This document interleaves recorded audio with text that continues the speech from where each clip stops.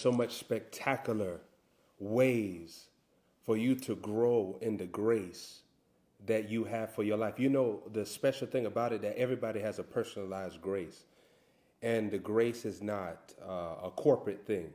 It's a personalized thing. Is dependent on how well you humble yourself, which means how well the Father can overtake you. How much you give your will over to the Father overtaking you. And so over the course of everyone's life, if you want to grow in light, it's predicated on how much the Father can overtake you. How much can the Father possess you and make you his pleasure.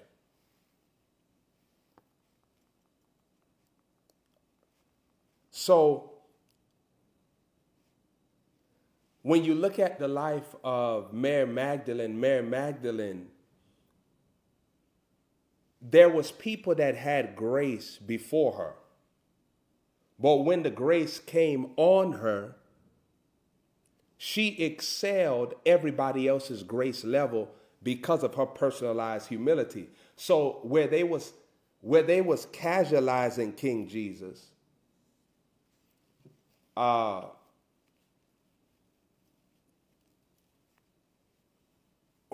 where they was casualizing King Jesus, y'all didn't see my chest, right? Where they was casualizing King Jesus,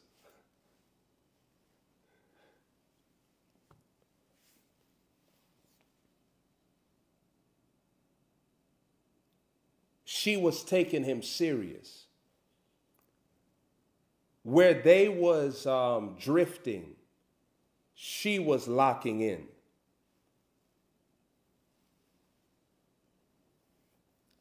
Where they was lukewarm, she was on fire and refiring.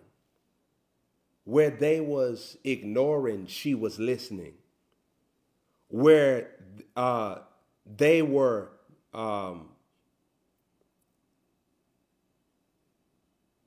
leaving their first works, she was holding on to her first works and learning the depths of those first works.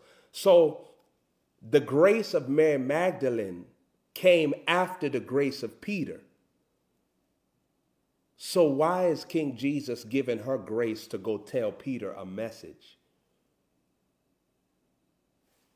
I want to show you something else. Apostle Paul's grace came after John. So why is Apostle Paul saying that he's the chief amongst apostles, or he's the highest by the grace of God? So let me ask you a question. Their grace was settled on them before the grace was even settled. While the grace was settled on them, Apostle Paul was persecuting the church, murdering, walking in hatred, walking in strife, walking in persecution. So how is it that he's now saying my grace is higher than all of them? That means that he lived by the concept he was forgiven much and he chose to love much. You rob God if you have trespassed against him a lot, but he can't pull on you a lot. So Apostle Paul was Jesus's enemy. But now Apostle Paul is pitting extra work in being Jesus's friend. And he tells you the secret, I'm doing it by grace. So the grace of God, it doesn't make you sin more, justify sin, or want to sin. The grace of God is actually a supernatural power that goes to your belly and appetite, your mind, your will and emotions, and it causes there to be an eruption, a volcano of godliness. which means is the overtaking of God's personality on a person. So whenever somebody starts walking in the grace of God, apostolically, they are now growing in the personality of God. So when you're around someone that's lustful, God's personality doesn't want to lust with them, so you won't lust with them. When you're around somebody that's full of strife, God's personality don't want to get into no drama, no argument, no drama, no friction with people. So the personality of God will overtake you.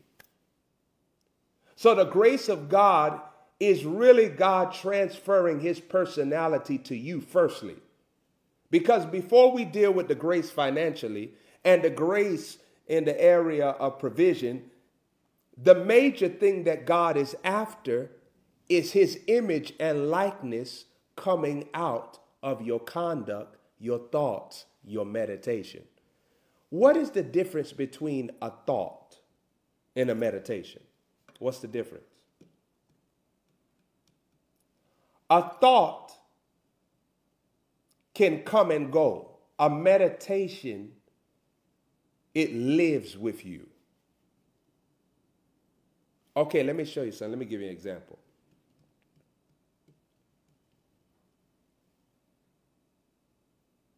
When Peter saw Moses and Elijah, the thought came, let's build a tabernacle. But when Jesus is at the cross, Peter not thinking about building the tabernacle. Wow. I want to show you something.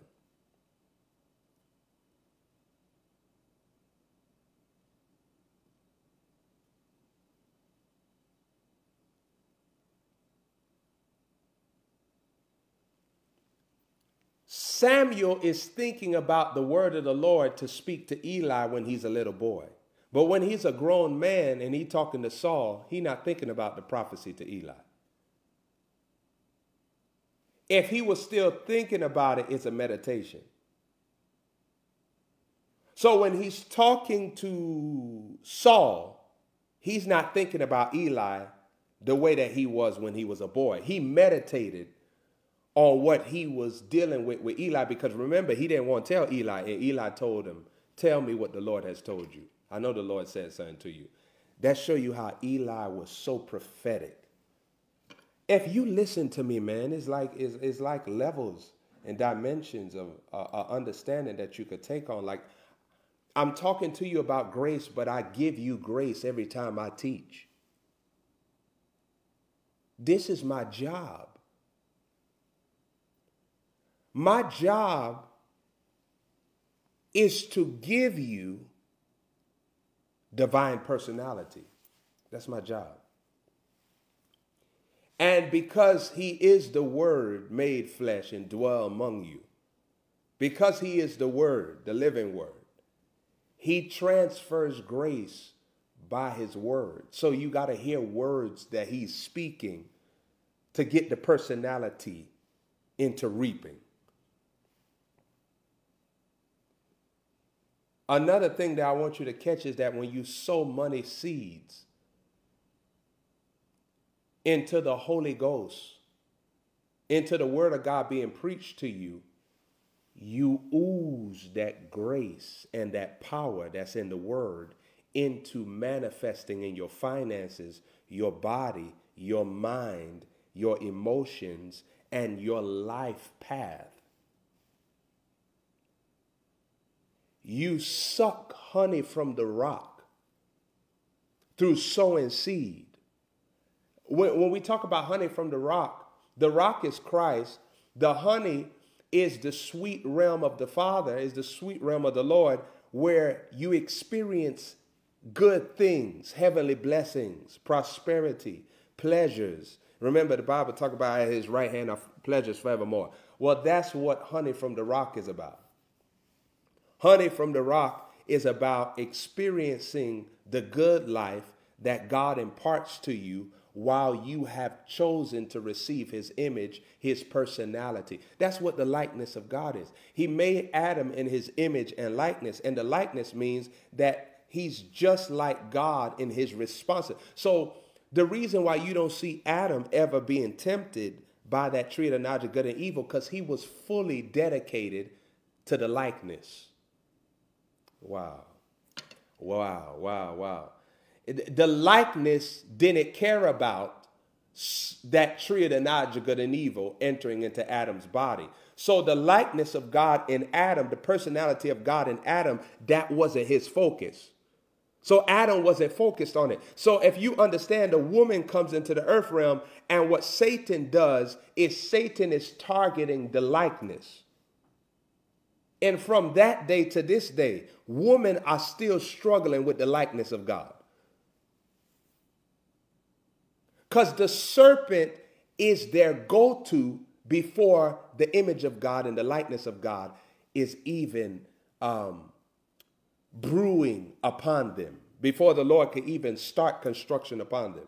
Let me ask you a question. What was going on with Miriam to make her gossip about Moses? Moses had already blessed Miriam. Moses was taking care of Miriam. Miriam had it good and easy. So why did she have animosity? And then number two, Miriam couldn't marry Moses. So why was she so angry at who Moses married? It's because the likeness of God cannot live and settle upon Miriam. So even though Miriam has favor, even though Miriam has blessing, even though Miriam has access to the goodness of God, Miriam has not accepted God's personality towards Moses. And because she hasn't accepted the personality of God towards Moses, Satan's personality manifests towards Moses, which is to cause strife, issues, problems in Moses' life. So here's the powerful thing about the grace of God when you receive it for the image and likeness of God, his personality. You receive it in all things towards all people. So let me show you something. Say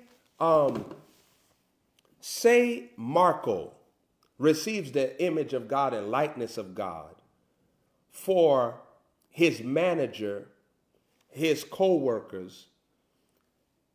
He's going to act the way that God wants to act towards them. So if they start talking about ESPN and talking about sports, the co-workers say, you know, ESPN. If God doesn't want that conversation, God is not going to move through Marco to engage the conversation.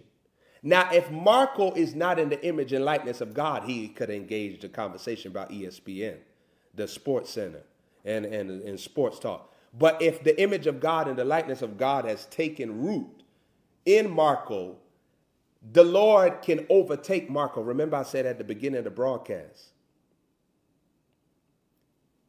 the Father want to overtake you. That's how your grace increases. There are a group of billions of people that resist God overtaking them. So the Lord can't tell them, even though you plan to go to Thanksgiving here, I don't want you to go.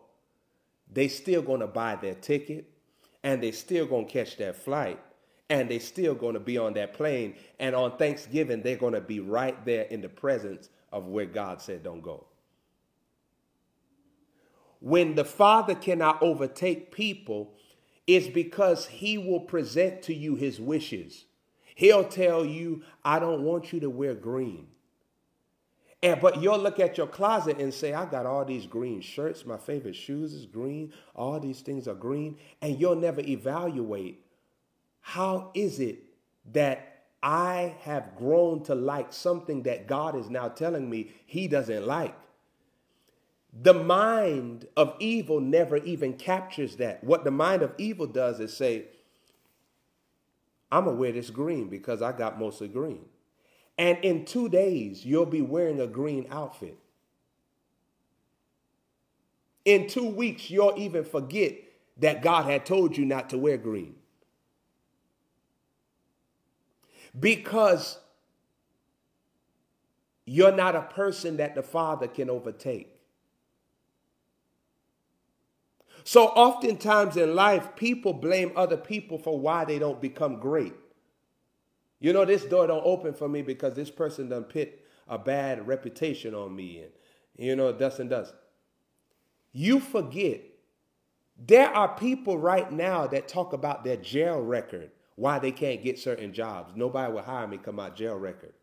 Well, what do you say to Joseph? Joseph was in jail for rape. Ooh. Joseph's record said that he raped a rich man's wife in his own house behind his back. My goodness, my goodness. Talk to me in here. Talk to me in here. It's 10:02 on my end. It's 10:02 on my end. It's 10:02 on my end. Why this revelation going forth? There's timing, there's timing, there's timing, there's timing. His record said that he entered into a place as a slave and violated his master's wife and served a sentence because he raped her and she snitched on him and let her husband know, I was raped by your slave. So how do we see Joseph as governor over the land? How do we see Joseph as the chief, the captain, narrating how money and provision gets to the people in the land during the famine? How is it he the richest holder of finances in the land? Because Joseph received the image and the likeness of God. Hallelujah. Hallelujah. And when you receive the image and likeness of God, it is God that lifts you up and gives you the power to get wealth and prospers you and favors you and congratulates you and uplifts you and exalts you. It is the Lord that's doing it. That's why the Bible tells you to love your enemies. Why are you going to hate your enemies for? For you to hate your enemies, that means that you'll operate in energy and mind power. You'll use your brain to calculate how you could manifest your dislike towards them. Why would you do that when they cannot stop what the Father is going to increase on you, manifest for you, and place benefit in your hands for you to enjoy? So when you understand the concept of how the Lord's plan is not hindered by enemies, it doesn't stop by enemies. It actually accelerates.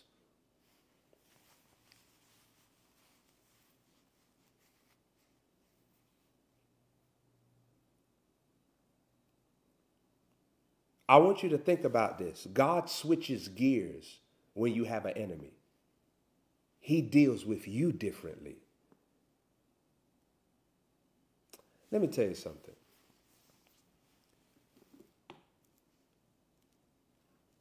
If somebody belongs to me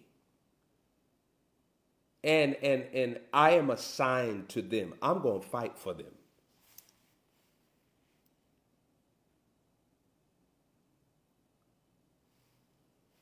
I'm going to fight for them. You know why? Because I'm assigned for them, to them. So I'm going to fight for them. I'm not going to let them... I'm not going to let them just lose or be harmed without me interceding or intervening. I want to place this concept to you. I want to show you something. When the Father sees an enemy rise up against you, the Father actually switches gears towards you. Not even just the enemy, towards you. The Father starts looking at you all like, oh, no, you don't. You don't understand what Satan was telling the Lord. Satan told the Lord, you know that you put a hedge around Job, I can't even touch him. Wait. Job didn't put a hedge around himself. The Lord put a hedge around Job. So what does this tell you? The Lord was overly protective of Job. Now, how did they get here in their relationship? Job is building an altar before God. He is sowing. He's honoring God. He's listening to the Lord's instruction. He's constantly following God's ways, right? He's constantly doing the things that make the Father feel appreciated. So the Father said, no, I'm going to protect you. I'm going to make sure that you're good. I'm going to make sure that all is well with you all the time. And I'm going to make sure that when an enemy rises up against you, they're going to have to deal with me first. And they think that they're fighting you, but I'm going to pop up. I'm in the bushes. I'm in the bushes with mines. No, let them come through. Let them come. No. Let them come through and think nobody here. I'm in the bushes with mine. And when they think they're about to ambush you, I'm going to ambush them. Because I'm behind you. I'm your husband.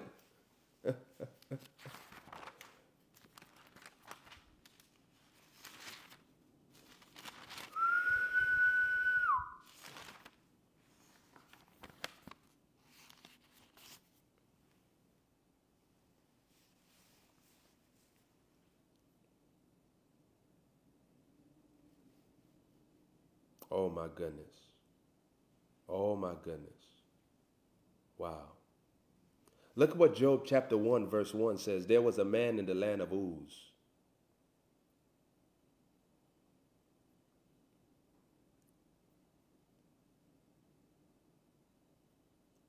whose name was Job. And that man was perfect and upright, and one that feared God and eschewed evil. Wow. Wow. It says that he was one that feared God. He was perfect and upright. My goodness. Now watch this here. It said that it was born unto him 7 sons and 3 daughters. Look at verse 3. His substance also was 7,000 sheep. 7,000 sheep. There was people that didn't have 2 sheep. He got 7,000.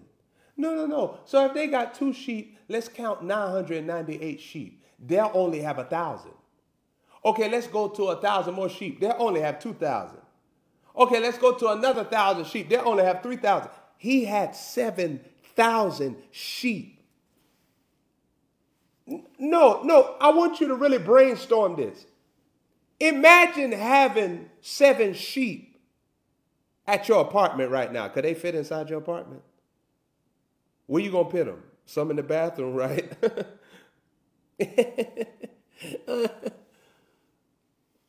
No, let's go a little further.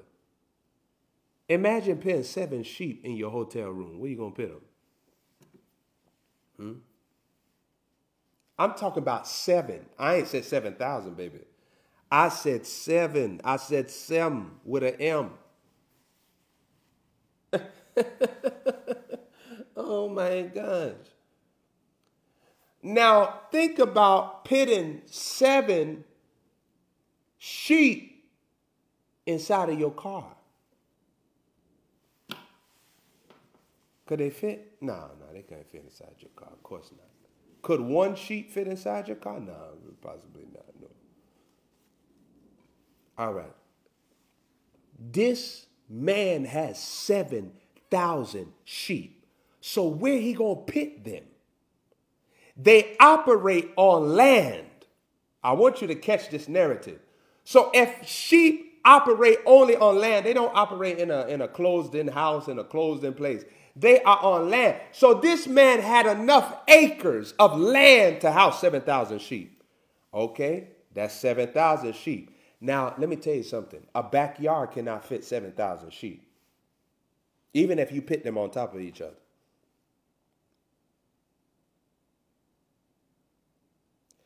So Job has a large land anointing, extensive land anointing. So now you understand that when you're sowing seed, God deals with land and he wants to give you largeness, and he wants to enlarge your territory, enlarge your environment. He wants to give you a bigger place in your living arrangements. So this is on the mind of God when you sow in seed. Because if you look at the life of Job, he has an extensive, ridiculous amount of acres. Not no 2 acres, 3 acres. This man got 7,000 sheep. Where you going to pit him? Not 5,000, y'all. Not 2,000, y'all. Not 3,000. Not 6,000. Not 6,500. Not 6,099. He got 7,000. Now, number 2, where he going to find food to feed this 7,000? Now, this is another subject. Where he going to find food? So now you're talking about him feeding the 7,000 sheep, making sure they got water. So where has he opened up a well where water could flow so that they'll always be hydrated, where they have food to eat? Saints, this is so mighty. Hallelujah. Father, thank you for revelation. Thank you for impartation right now. Thank you for transfers going on. I'm giving you an apostolic transfer as you're listening to me. I'm giving your brain cells an infusion, an intrusion of new oil. I'm giving you a prosperity anointing as a prophet of God. Look what it says right here, 7,000 sheep. And 3,000 camels. Wait a minute, we just dealt with the influx, the surplus of 7,000 sheep. How are we going into 3,000 camels now? Wait, this is a ridiculous amount now. Now, look at this, no. What go on with him, man? Look at this, no. Look at the thing right here, the thing. This whippersnapper, no, has 7,000 sheep, 3,000 camels, 5. If you want a lawyer, get a Jamaican, because they passionate about everything. No, he would not kill him, no. He love him. Look at the picture. I got picture, childhood picture. They wearing boxers. They wearing boxers at 3 years old.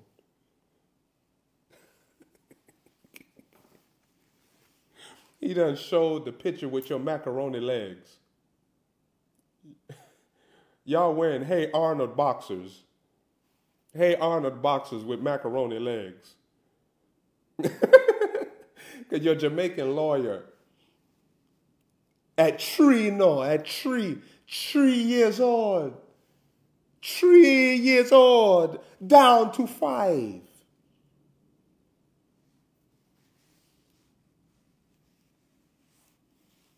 Look at the Hey Arnold boxers at 3.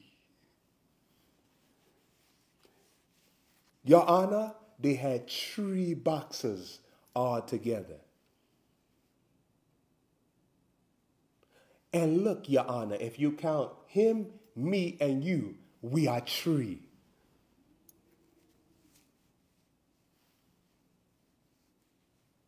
These are our signs that my client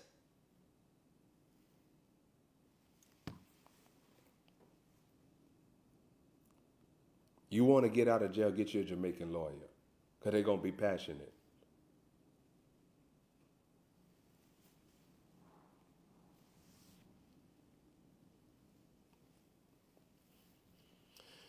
Look at this here. This is powerful. Are you understanding this? We got 7,000 sheep, 3,000 camels, 500 yoke of oxen, 500 she-asses, and a very great household. so that this man was the greatest of all. All. How much? All. He was the greatest, no? Out of Ardim.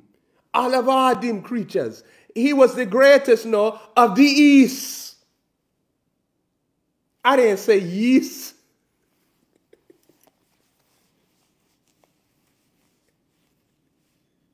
We just scratching the surface, no? I didn't say yeast. I said increase. He was the greatest of all the men of the East. Now, let's stay here. He's the greatest man of the East. That means on the East side,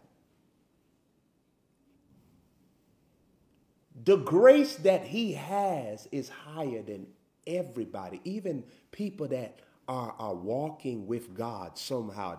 They're walking with him somehow. The grace on Job is higher than them.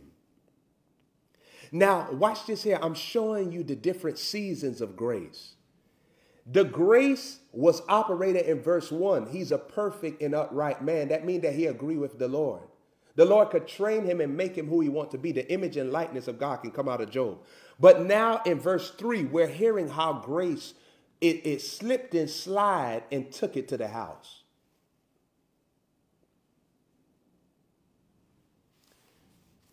And now we're looking at how grace now is operating in the finances, the provisions, what he possesses.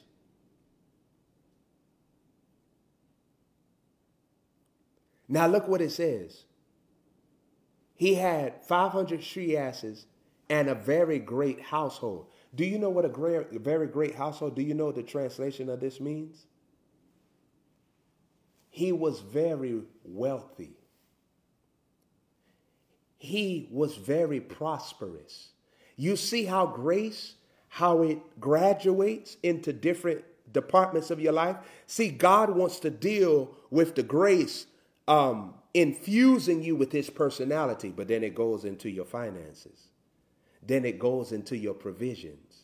Then it goes into your abundance. Then it goes into you enlarging your territory. You having a big place to live. You having nice clothes. You having nice shoes.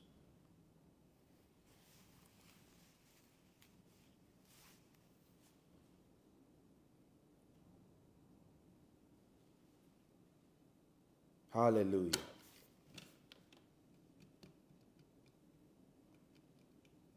See, the powerful thing about this is that you don't even have to look at Job. You can look at me.